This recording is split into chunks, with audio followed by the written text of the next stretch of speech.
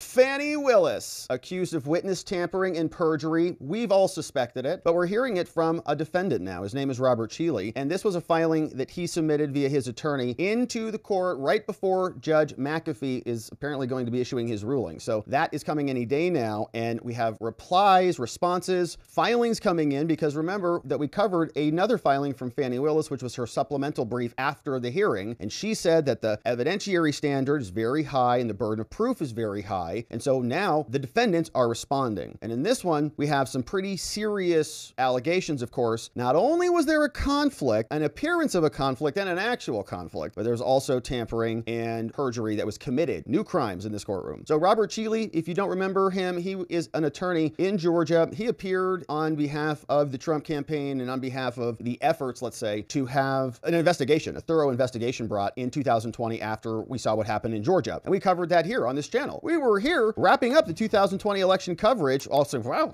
good night, everybody. Congratulations. Well done. And we turn out the next morning, we see that in Fulton County, there was a water main break at the stadium. Weird. Even the news anchors were like, a water main break. Really? Okay, I guess I'll report it.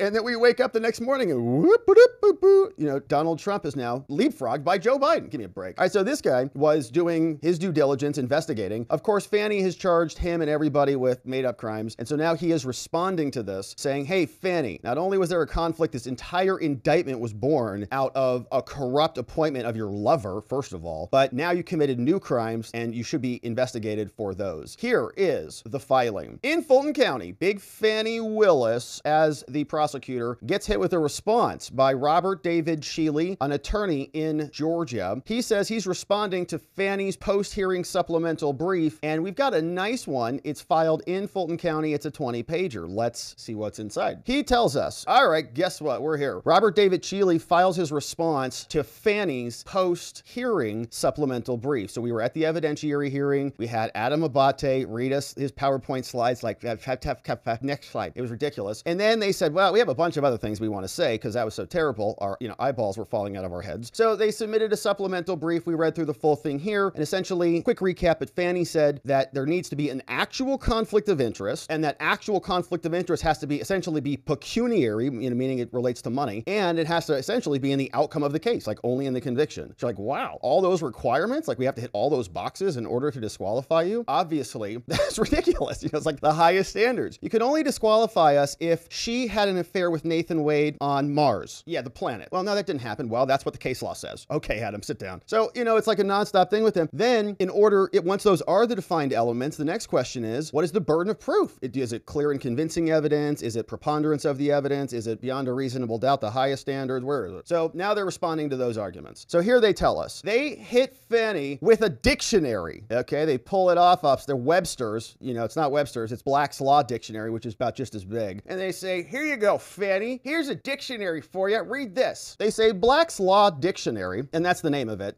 just to be ultra clear on that. It's called Black's Law Dictionary. Black's Law Dictionary helpfully defines a conflict of interest as a real or seeming incompatibility between one's private interests, and this doesn't mean genitals. I know we're talking about Fani, but there's a lot of double meanings here.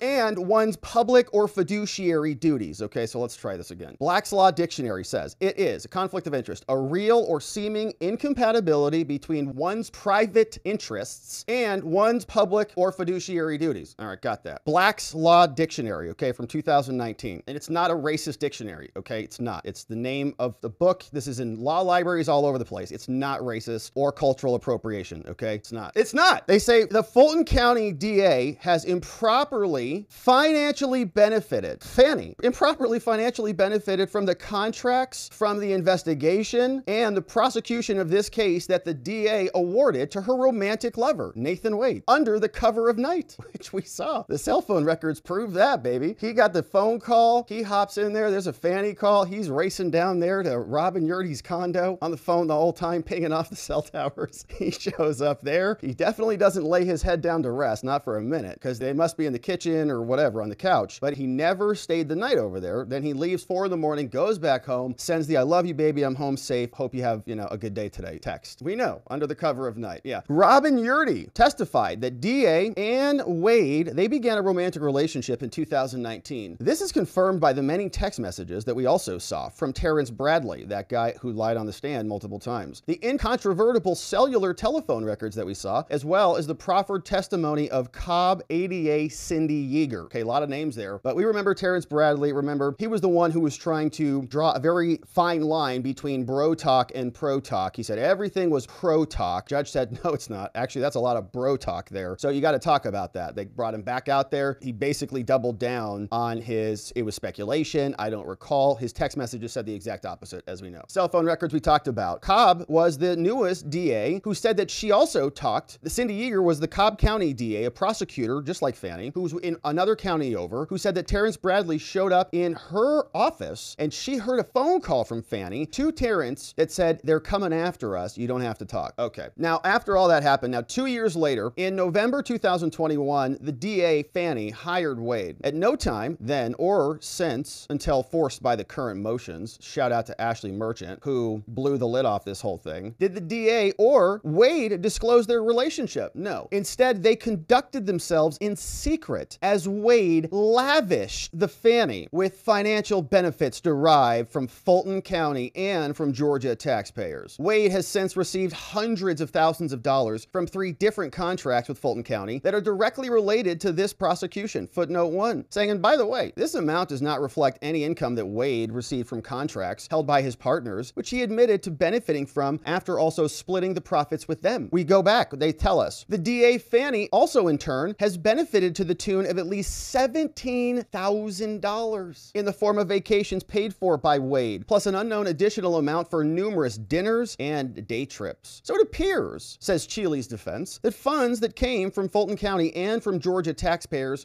strangely found their way to various hotels and to airlines and to restaurants, all for Fani's financial benefit. They say the technical term for that scenario is an actual conflict of interest, Fani. Now, compounding the conflict of interest, neither Fani or Wade disclosed their relationship or the related financial benefits. In fact, they did everything possible to conceal those problematic details until Ashley Merchant and Mike Roman, until their disqualification motions forced them to respond. And even then, Fani and Wade only cryptically acknowledged their, quote, personal relationship, as we know, meaning indicting each other, saying it began at an undefined point in 2022. Yeah, right. And boldly maintained that the DA received no funds or no personal financial gain from Wade. Even Stevens, I paid cash with everything, And furthermore, the DA twice falsely certified that she had received no gift or benefits despite knowing full well that Wade was a literal prohibited person that she had in fact received gifts and benefits from. Lied about it on her public disclosure forms. Now, doubling down on their deceptive filing and their false certifications really is a double down. I mean, honestly, if they would have just come out and said, hey, at the very beginning, yes, look, we were both judges, we had our robes on, our emotions got the better of us, we just got done watching Judge Judy and we were all fired up. Rah! So we were,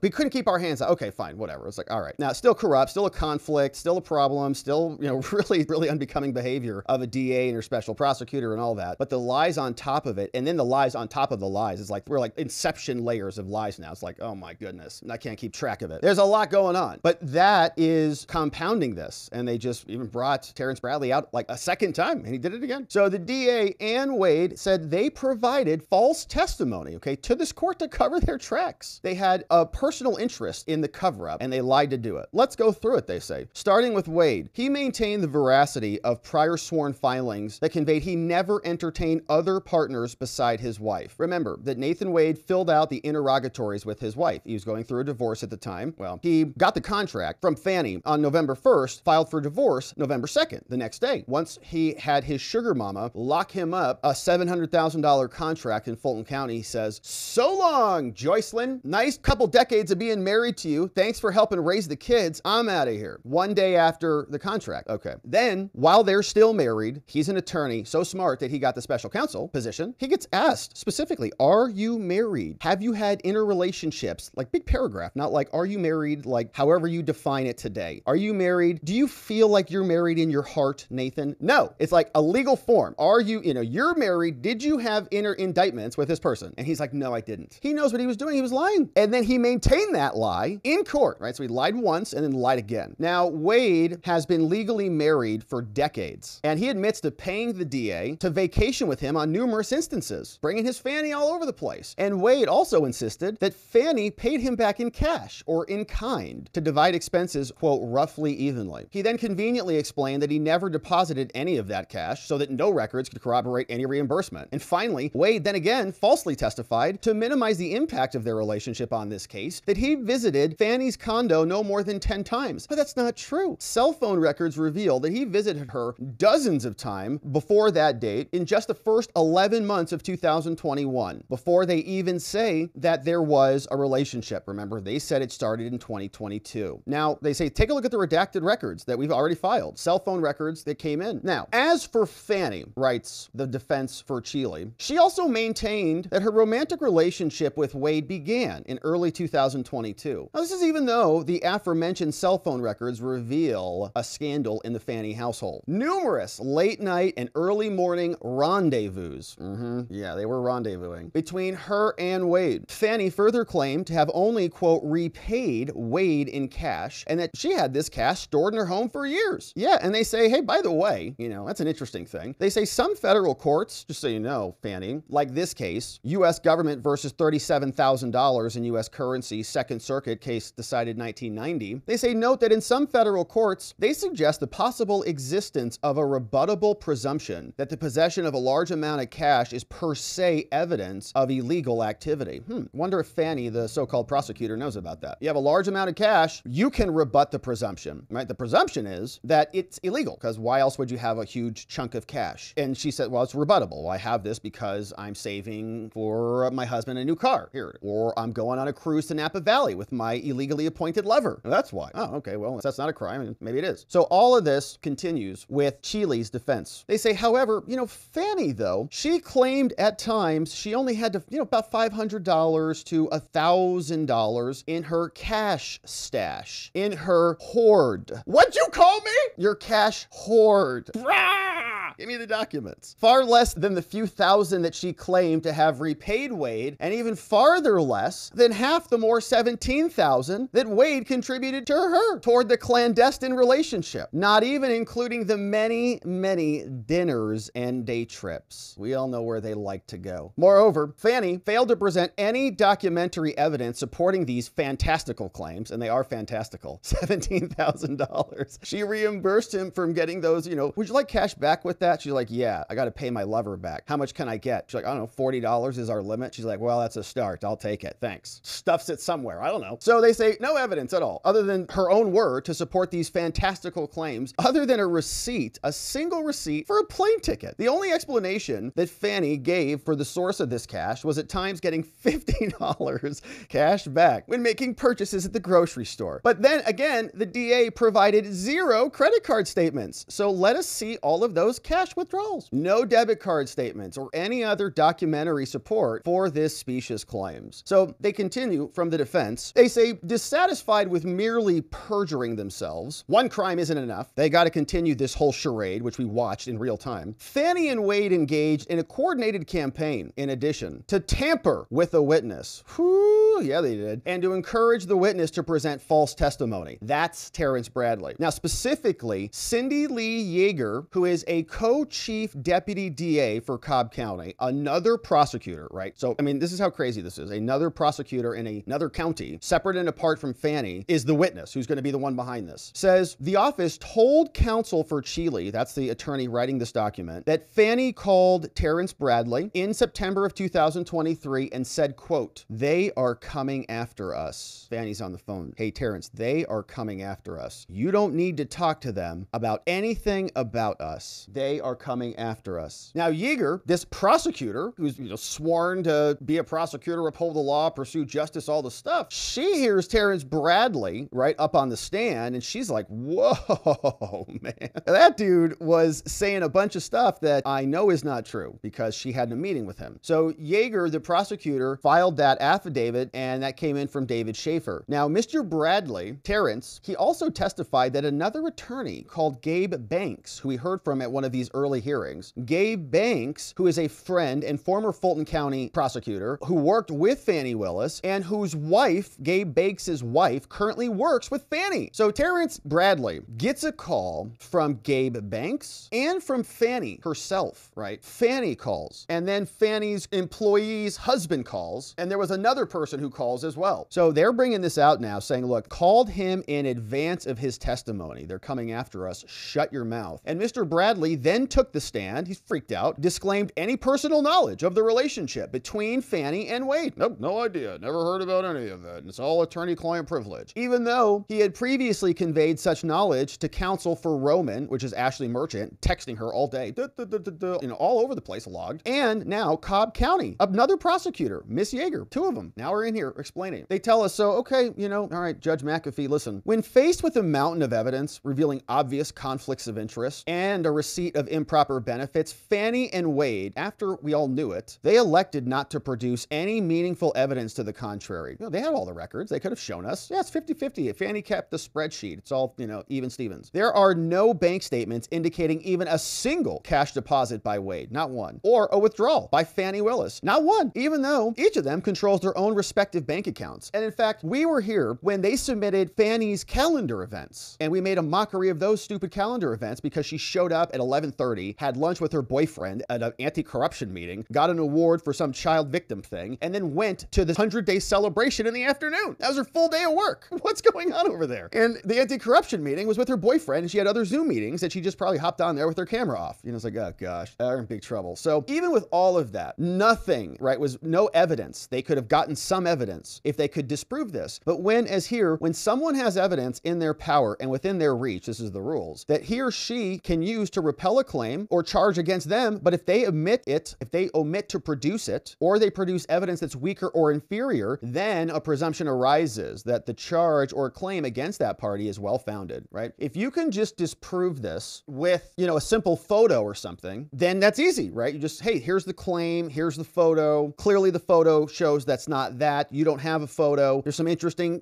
ways you can go with this. A lot of conversations about photos, these days as well. So any presumption regarding reimbursement then must lie against Fani and Wade. They said that they have cash deposits. They haven't shown us a single receipt, a single deposit slip. Do they not have access to their bank accounts? Weird. So if they can't even show you that, then you got to hold it against them. So that brings us, they say, to the state's post-hearing supplemental filing. And we read through this full briefing here. If you missed that and you want to see more of what was filed by Fani, that of course is here on our channels. So that supplemental filing, it boldly proclaims that, Fani argues, 1, the defendants bear the burden of proving their claims. And remember, we said by a high standard of proof, which must be more than preponderance of the evidence. And that an actual conflict of interest must be shown to disqualify an elected Fani. Now, sandwiched between these two dubious propositions are bungled arguments attempting to analogize post-conviction review of disqualification rulings and distinguish citations that were cited by the defense. So they packed a lot in here. So they're going to go after now Fani's original response. And we had previously talked about really the 3 standards of evidence that are most pertinent to our conversation here, which is preponderance of the evidence, which is, as we say in the law, like 51%. If it's more likely than not, cop says, hey, I think you're going 10 over. You say, no, I'm not. Judge says, well, it's more likely that you were. He's certified, you're not. 51%, he gets the victory. You get the ticket. Okay. Preponderance of the evidence. Now, this is what Trump really wants. The next one would be, we'd call clear and convincing evidence, which is splitting of this, and the highest one, which would be beyond a reasonable doubt, which is where you hear in the TV shows all the time. Beyond a reasonable doubt. And so that's, think about like, more 80 to 90%. I'd say, even higher than that, but you'll hear a prosecutor say 80. So somewhere in between. Now, Trump's team wants to push this down as far as possible. They want to keep it near like 51%. Hey, look, it's a prosecutor, okay? They're supposed to be way above reproach, and if they're even close to this, it should be a low standard. It would just tripwire, tip it over. If it's more likely than not that Fani was indicting Wade, well, gotta go. Now, the government's going to say it's much higher than that, right? It should be like 80 to 90%, like a criminal trial. They're not going to use that phrase because that's the highest, but they'll say higher than that. All right, so that's that. Now, also an actual conflict and that the case law was bad. All right, so as explained further, they'll tell us the state exploits a single reference to one phrase. They want that higher standard of proof, and it transmogrifies it into some high evidentiary bar. So they went through, they found some case law that says we have to have, if you're disqualifying prosecutors, a high standard of proof. Okay, what does that mean? But even if the state is correct, they say, the movements, they have nonetheless proved an actual conflict by clear and convincing evidence, even though the actual burden is an appearance of impropriety by a preponderance of the evidence, right? So they're saying, look, Fani is saying it should, they didn't really tell us in their argument that they want clear and convincing evidence, but that's kind of the next logical step, right? They're not arguing for beyond a reasonable doubt. That's criminal code. That's a whole separate concept, right? It's a separate set of penalties. It's all in the burden of proof, hierarchy. Then clear and convincing evidence. So they really want that, but Trump is saying, okay, look, first of all, that's not the standard. We agree that it's 51% preponderance of the evidence, but if it were clear and convincing, we would meet that standard easily because there is an actual conflict. So even if it was actual conflict plus clear and convincing, we still win. So they say, let's turn to the legal standard and get clarity on this because Fani spent a lot of time on this. They say, first of all, Fani and her insistence that only an actual conflict, where it's actually a problem, requires disqualification is an ineffective appeal to the lowest common denominator. Now that standard, the state thinks, provides just enough cover to skate past the disqualification here. If we use that standard, Fani stays on the case. They say no, not quite though. No Georgia court has ever held that an actual conflict of interest is required for disqualification. Saying the state counters this, they say, well, no court has ever expressly held that an appearance of a conflict or impropriety alone, absent an actual conflict, is enough to justify the disqualification. But many disqualification cases feature actual conflicts. But neither has any Georgia court held that an apparent conflict alone is not enough to warrant a disqualification. In fact, Georgia courts have acknowledged the very possibility. So a lot of words around what the court is saying about what does it take ultimately, right? What are the check boxes that they need to hit in order to disqualify? And this is how the law works. There's a lot of different courts kind of talking about it, but talking, kind of aside each other, and they're trying to smash it all into one. So they say, but this is what they want. They say, this is no surprise. They say it's old, well-established maxim of law that an appearance of evil is as much to be abhorred as the evil itself. 1977 case. To be sure about that principle, Judge McBurney also explained this. There was a prior order that disqualified Fani. And in McBurney's order, disqualifying Fani in another situation, he said a mere appearance of impropriety is generally not enough to support disqualification, except in the rarest of cases, meaning he agrees. Yet this is one of those cases, is what he said. Now, but even if the court disagrees and elects to apply an actual conflict versus an appearance standard, so what are the rules and then what are the standards? What's the burden of proof? What are the rules? What are the elements? And then how do you get there? This is also a case where the conflict is actual. It's not just an appearance, it's actual. And it's palpable. It's not speculative and it's not remote. So either way, the defense have satisfied whatever legal standard the court applies. We don't care. They do. They want the lower standard because it's easier to disqualify her, but they'll meet the high standard too because this is one of the most egregious cases ever. Now, lastly, they say the state inaptly relies on post-conviction disqualification decisions. And we made a lot of criticisms about this when we were reading Fani's response. They kept digging into post-conviction cases after the case was closed, right? After the case is over, they have a trial, somebody's convicted, they have sentencing, that person's gone. There's a whole series of cases in precedent called post-conviction relief. And there's different standards because, this happens a lot, right? Everybody loses their trial. Then they say, oh, my lawyer was bad. They say, lastly, they use those and then they hypocritically attempt to distinguish dozens of other decisions that we cited. So they go get a bunch of garbage cases and they get rid of ours and shove theirs in. Now, to start, they say appellate courts in Georgia reviewing disqualification rulings after a conviction necessarily did not apply the same standards as trial courts do in the first instance. Now, the state says that any case involving conflicts that's attributable to private counsel did not apply to the disqualification of a constitutional officer, right? And Fani's apparently one of those. Now, yet the state itself cites numerous decisions involving private counsel when it suits. So they're just picking and choosing cases. They also knock the applicability of this case and they rely on this case, which are very similar. But also in that case, they failed to produce any evidence. And so we're just distinguishing cases and that can get tedious. Here's what the defense says. Administration of the law should be free from all temptation and suspicion, so far as human agency is capable of accomplishing this object. 1852. Courts, therefore, have an independent interest in ensuring that criminal trials are conducted within the ethical standards of the profession and that legal proceedings appear fair to all who observe them. It's a very important part of our judicial system. In fact, arguably the strongest mechanism of our enforcement system, of the justice system, is its legitimacy. That's how it enforces anything. It's because people think it's legitimate. If every single person just didn't show up to court, that's kind of it. But we all do because we all think it's legitimate. Now, when assessing potential bias or conflict, our system of law has always endeavored to prevent, quote, even the probability plea of unfairness. Get rid of it. 1982 case. So with that in mind, the issue of attorney disqualification is a continuum. On one end, if we plotted this on a spectrum, disqualification is always justified, and it's even mandated when, quote, the appearance of impropriety is coupled with a conflict of interest. Ooh, good case. Now, somewhere in the middle of the continuum, on the one hand, if you have an appearance of impropriety and an actual conflict, gotta go. In the middle, the appearance of impropriety is based on conduct on the part of the attorney generally has been found to be insufficient for disqualification of a private attorney in a civil context. Okay, so civil lawyer, not a criminal case. He did something bad. Do you disqualify him? Maybe not automatically. So they say, thus it would be paradoxical if disqualification of Fani, who is subject to the higher standard of public trust, right? So she is supposed to be even more beyond reproach, more trustworthy, more honorable, more integrity than anybody in the entire Fulton County. Public trust of a public prosecutor. It required a higher standard of proof than disqualification of a private attorney in a civil context. And finally, they're giving us some case law. For both prosecutors and for private counsel, the appearance of impropriety based not on conduct but on status alone is also insufficient for disqualification. But in the present case, the defense most certainly is not seeking disqualification simply based on her status, so that case is not important. Rather, the disqualification motions target the improper conduct of the DA. So they're citing the status stuff. We're talking about her conduct. And they tell us, in sum, disqualification based on appearance alone, while it's rare and often insufficient in a civil context, it's still permissible when a prosecutor is involved, just on an appearance alone. That's because prosecutors are required to stand aside for the sake of public confidence in the probity of the administration of justice, and private lawyers are not, right? Public prosecutors, they're servants, they tell us.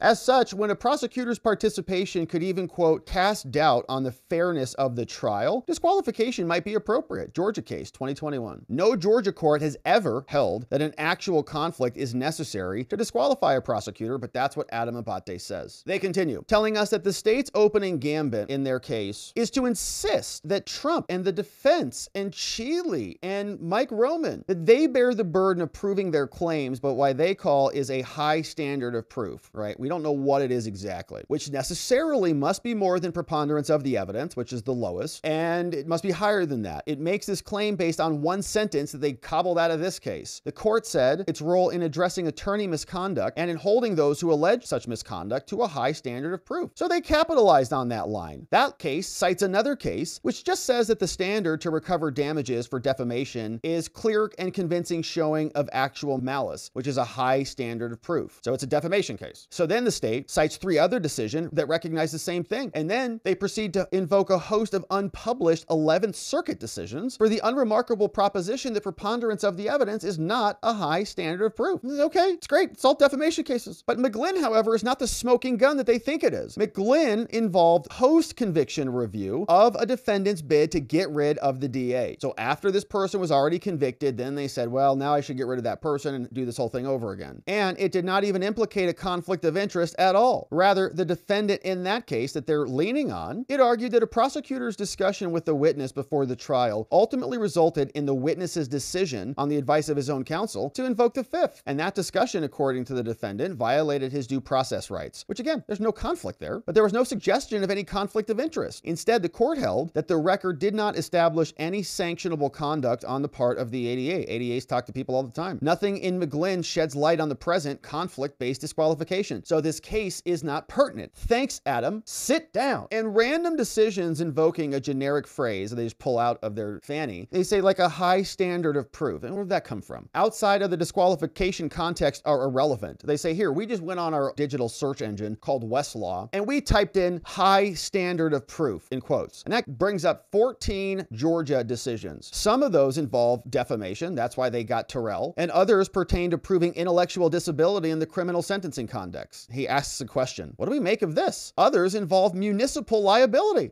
So high standard of proof for what? Municipal liability. We've got defamation cases. Why is he bringing out all these cases? Like, why don't you go get like a divorce case? Why don't you go get a traffic ticket case? Go get one of those, right? In other words, it's not a standard in the law. They're just kind of making it up because they don't have a standard. They say, so what do we make of all this? Well, not much at all. Quote, high standard of proof is a common phrase employed in all manner of contexts to signify a wide variety of standards. Doesn't mean anything. Kind of means everything and nothing. So no Georgia court then has ever employed the phrase, quote, high standard of proof. Where did Adam get that from? Fani tell him? Just go tell him it's a high standard of proof. Like, Fani, no, it's not real. Do it. Ah. And no Georgia court has ever employed the clear and convincing standard when assessing a conflict of interest. So their standard at the higher standard, or the one in the middle, is wrong. Now, indeed, no Georgia court has ever suggested that anything more than a preponderance of the evidence, the low standard, is required for disqualification. If a court had said as much, if they had said that, then the state would surely bring that to our court's attention. But guess what? They haven't. Instead, Fani and her office, they go and they cite a post-conviction review of an ersatz disqualification argument based on the alleged prosecutorial misconduct with a witness that resulted in a witness invoking the fifth. If that glaringly inopposite decision, in other words, this doesn't apply, if it is the state's best authority, then that is evidence enough that no Georgia court has ever disclaimed a preponderance of the evidence standard when assessing a conflict of interest. So they say it's never been a preponderance of the evidence standard, blah, blah, blah. And they say no. No court has ever disclaimed that, right? Saying you can't use that standard, which means if no court has said that you can't use it, then you can use it. They continue telling us that aside from advancing an inflated evidentiary standard into the disqualification analysis, Fani, she seeks to smuggle in an exaggerated legal standard as well. Specifically, Fani contends that multiple Georgia Supreme Court cases clearly establish that Georgia trial courts are not authorized to disqualify elected DAs, absent an actual conflict, saying an appearance is insufficient. And those cases include these. They all cited. They cited Lee versus State, Blumenfeld, Lyons, Lamb, Williams, 1988. None of these cases, though, they say, none of them hold what Fani says they do. They give us a breakdown. They say this first one, Lee versus State, it involves post-conviction. Again, we're not in post-conviction world right now. We're in pre-conviction land. This is all in progress right now. It is a totally inopposite fact pattern. Doesn't have anything to do with this case. There, a defendant said that a prosecutor should have been disqualified because of previous representation. But the defendant identified no evidence on the record that the DA actually represented him in a prior case or had any knowledge. And so therefore, the court affirmed the denial of the disqualification because there was nothing done here. Now, nowhere in this opinion does the court hold that the burden was by clear and convincing evidence. Nowhere. By contrast, no movement in the present case before you, Judge McAfee, has been convicted. That case involved a convicted person. No one has been convicted here. Defendants have produced a mountain of evidence demonstrating a conflict, and no defendant bears the burden of proving error by the appellate record. To the extent the court mentioned the lack of an actual conflict in that case, that language must be understood in the post-conviction context, where the only thing alleged was an actual conflict due to prior representation. It does not mean that disqualification for an apparent conflict would have constituted an abuse of discretion, so that case is totally inapplicable. Another one of Adam's crap cases, called Blumenfeld, describes general disqualification standards, but is of exceedingly limited utility here, because in that case, the focus was on the status of counsel, not on their conduct. That case was a probate action. Supreme Court said other things, but the state is subject to higher standards than private lawyers in a civil case, and no defendant is advocating a status-based disqualification. So again, it's not on point. It's of no use in the present case because it's distinguishable. Adam tried another one with Fani. These cases are also useless here because they involve convicted defendants who also raised ineffective assistance of counsel claims, right? I lost my trial. My attorney was terrible. So we have now to,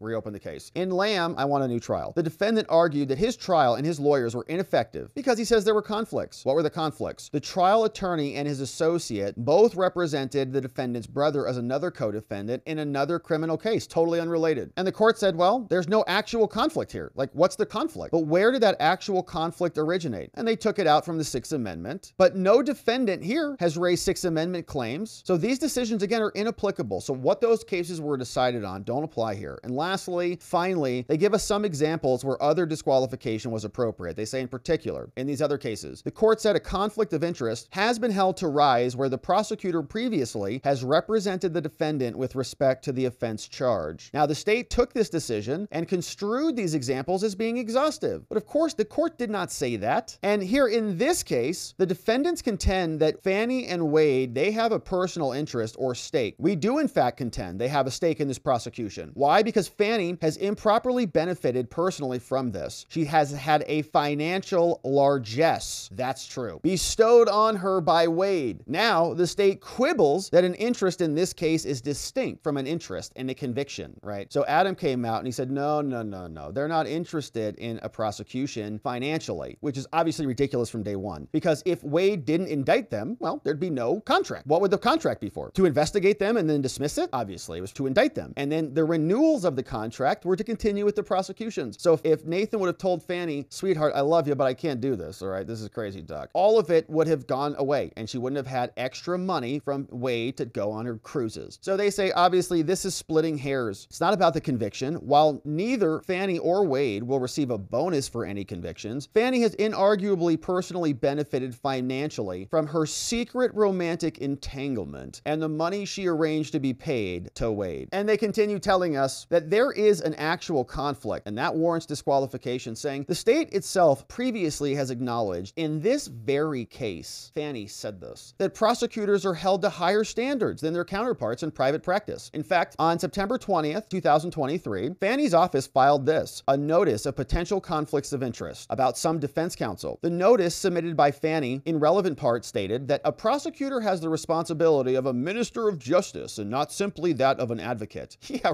right. Minister of justice with your $700,000 to your lover? Give me a break. Now, the notice then went on to boldly emphasize, this is Fani writing, in light of the prosecutor's public responsibilities, broad authority and discretion, the prosecutor has a heightened duty of candor to the courts and in fulfilling other professional obligations. Big Fani. Now, giving these lofty principles, which are conspicuously absent from their recent briefing, Fani professed concerns about the defendant's rights to due process and to a fundamentally fair trial if certain defense counsel were not disqualified given their prior representations. So in other words, Fani submitted this and said, Your Honor, some of these lawyers know each other, and this lawyer representing this guy knows this guy, and there's a conflict here because he knows something about that co-defendant and now he's representing this co-defendant. This is what government does. They try to pit defendants against other defendants, right? So like if this lawyer is representing, I'm representing person A, but I had represented person B before, and they're co-defendants in this case, now they might say that I know something about defendant B that I might use to give an inappropriate advantage to defendant A, and so I should be conflicted off because even though it's unrelated, they try to make co-defendants work against each other. So that's why it's difficult to have one attorney with two co-defendants, because inevitably they're going to pit them against each other, and then the attorney's going to have to get off the case because there'll be a conflict of interest. But point is, Fani submitted that in, like nobody was complaining about conflicts, and she's like,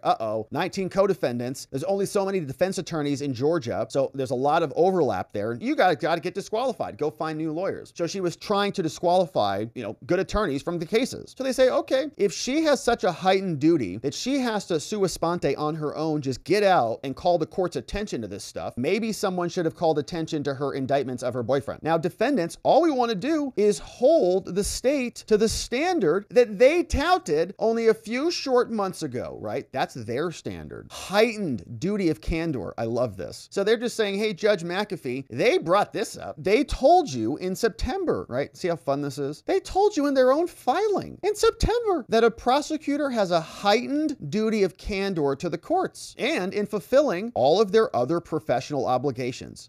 That comes from Fani land. Yeah, the notice went on to say all of that. Isn't that amazing? So Fani will drag that out when it's useful to her, and then when she actually needs to obligate herself to that standard, she falls far below it. So how can they tell the court that they have a heightened duty of candor and then lie to the court, right to Judge McAfee's face? In addition to the bevy of citations from their prior briefing, the Georgia Supreme Court's decision in Newman illustrates that an actual conflict is not necessary for disqualification at all. The defendant in that case moved to disqualify the entire office of Fani's for the Stone Mountain Judicial Circuit because some prosecutors had read his privileged communications with the attorney. Now, the trial court denied that motion, and the Supreme Court in Georgia affirmed, but the court hastened to explain. They said the disqualification of the prosecutor's office might be appropriate where the privileged information disclosed to the prosecution was so voluminous that it would cast doubt on the fairness of the trial absent disqualification of the prosecuting attorneys who had reviewed the files. In other words, the standard for disqualification was whether the prosecutor's participation, could cast doubt on the fairness of the trial. And that is totally inconsistent with an actual conflict mandate, which doesn't appear anywhere in the court's decision. The doubt cast is consistent, however, with an appearance of impropriety. Now, the state also invokes a host of other bad cases. They say no discussion of actual conflict, they keep referring to, no discussion of it it appears in numerous decisions that they cited, previously cited by Cheeley and others. All these cases, boom, boom, boom, all of them, not in there. So to avoid the obvious doctrinal barriers that are impeding the government's preferred standard, Fani and her office, the state, they hypocritically maintain that the decisions above are just not applicable. They say, well, we found these cases, Judge, none of them talk about actual conflict at all. They say, well, those aren't applicable. Why? They ask. Well, the state says these decisions, quote, do not apply to the disqualification of a constitutional officer whose loyalty lies with seeking justice, not with any individual or private client. That's a bold proposition, they say, considering that the state itself cites 3 decisions involving private counsel. Derp. So it appears that decisions involving private counsel only become relevant when they benefit the state. And that, of course, obviously is nonsense, they say. So given the higher standard of public trust that a prosecutor is to be held, it stands to reason that if private attorneys are subject to disqualification, then prosecutors are as well. But that heightened standard to which prosecutors are held also mean that prosecutors may be disqualified even where private attorneys remain. They have more standards than even other attorneys. Now, Fani and her office, they implore the court. They say, ignore this case. And they invoke another decision involving similar circumstances. In the Davenport case, they held the defendant was charged and denied a fundamentally fair trial where the DA previously represented the victim, which was the defendant's husband in a pending divorce case, and was cognizant of information that occurred. And the attorney sat at the counsel's table for the entirety of the trial. Now, according to the state, the facts and the legal principles in Davenport are far too remote to be applicable here. So once again, the state gets to invoke any decision that it helps them, and they distinguish away other decisions that go against them. But no, Judge, you know better than that. And finally, they invoke this Georgia code, even though it too does not demonstrate that an actual conflict is required. It doesn't say that at all if you read it. And so apparently they are ignoring, they say, Fani is just ignoring all of her obligations. First of all, Fani is a public trustee under Georgia law. They say Fani has forgotten that she, her office, and Wade are, quote, trustees and servants of the people and are at all times amenable to them, Georgia Constitution, that they ripped into shreds. Indeed, as the Georgia Supreme Court has emphasized, a trustee is held to something stricter than the morals of the marketplace. Not honesty alone, but the punctilio of an honor the most sensitive is then the standard of behavior. As to this, there has been developed a tradition that is unbending and inveterate. Malcolm versus Webb, 1955. And the most basic rule is that, quote, no public agent or trustee shall have the opportunity to be led into temptation or to make a profit out of others entrusted to their care. Don't take advantage of people. Now, while that may be inconvenient for Fani, she accepted office. It was not forced upon her. She cannot therefore complain of the disabilities which are incident to it. Can Fani, her office, and the Wades as public trustees, can they prosecute this case, quote, disinterestedly? Possibly, they may. But the law regarding our fallen nature as all weak forbids that any temptation be laid in the path of anyone, however exalted their office or pure their character, telling us that they're hearkening back to standards articulated at the outset. Both unfairness and the appearance of unfairness should be avoided. So, Cheeley's team continues, wrapping up, telling us, so wherever there may be a reasonable suspicion of unfairness, it is best to disqualify. That is the answer here. And for the reasons above, along with those articulated in Cheeley's initial reply, this court should disqualify Fani Willis, disqualify her entire office, get rid of Wade, and dismiss the entire indictment. Signed by Christopher